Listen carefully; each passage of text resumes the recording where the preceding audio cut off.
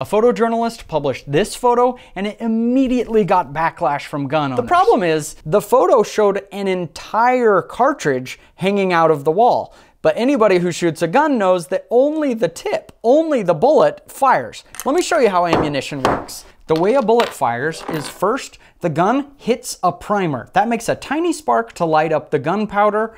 This is the cartridge case that just holds the gunpowder. It stays in the gun, and this is what goes flying out the end. The photo looked like it must have been manipulated, that somebody just set that in there, because this doesn't go flying downrange. But the news organization said they didn't set up the photo and somebody else must have placed it.